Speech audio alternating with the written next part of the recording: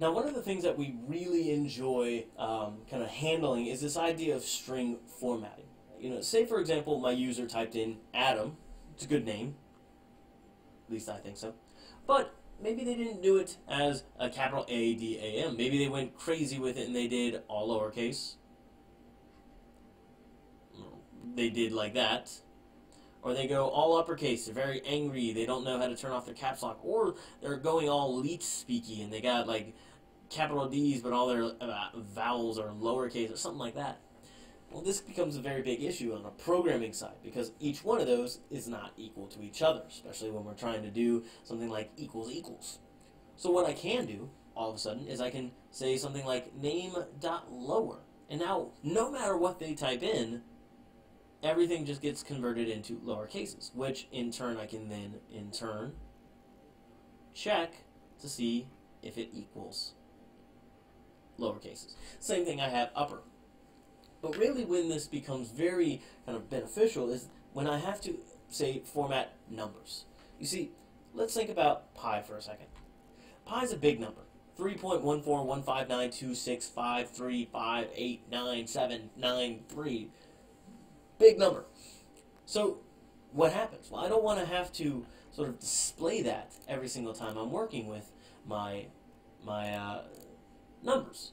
So let's say, for example, I do take that, and I am going to blatantly cheat, because no, I do not know the numbers off the top of my head to the 100th whatever degree. That's why I program. It's easier that way. I can make the computer do it for me. So I've got this variable x now all of a sudden. So one of the things that we can do is we have this function. Now instead of it being sort of its own function where I type it and put something in parentheses, instead all of a sudden I can actually use this with strings. As you can see, one of the things that I can do is I can come in with my print statement. Again, I always like to build my structures first. And one of the things I can do is I can put in these kind of curly braces. The curly braces are Python's way of indicating this is where I want you to start the formatting. If I hit enter right now, I see nothing. However, by going in and then typing .format, suddenly Python is understanding and it's going to say, okay, well, what do you want inside of those parentheses? In my case, I can leave that there. I'm going to go ahead and say x. As soon as I hit enter, you see all of a sudden I get x plus, or x colon, all my numbers. Okay, but again, that's not very user-friendly. That's kind of a very long number. Most users don't really like that many numbers. And that's where we get into this idea of formatting. Now, the first thing I have to do is I started off with, I want to format the number. I put in the colon. Now, if I don't do anything else, it stays the same. However, if I come in here, and I'm going to immediately skip over field width for a second, and I'm going to go into that idea of precision. Now, if I go .to_f. Now, what .to_f is indicating is the f is saying that it is a floating point number, and I only want to see 2 decimal places from that number.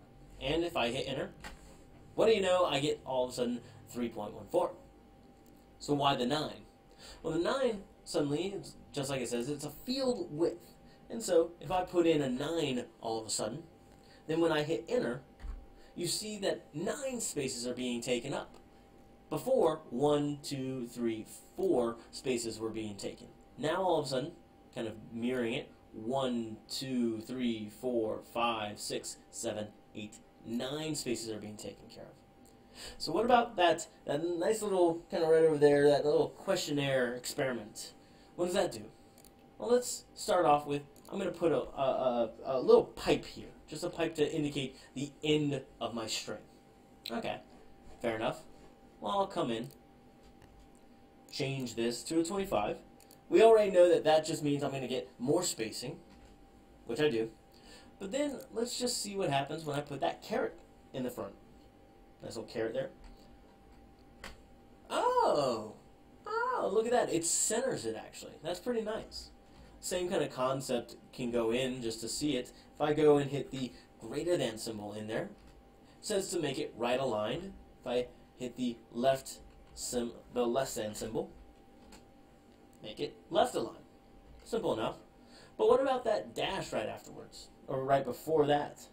Well, the dash allows me to say, what is my trailing thing? Right now it's spaces. But if I say dash, all of a sudden it becomes dashes. If I, say for example, put a period there, it's a period. If I come in and I put the pound sign, where are you? There you are.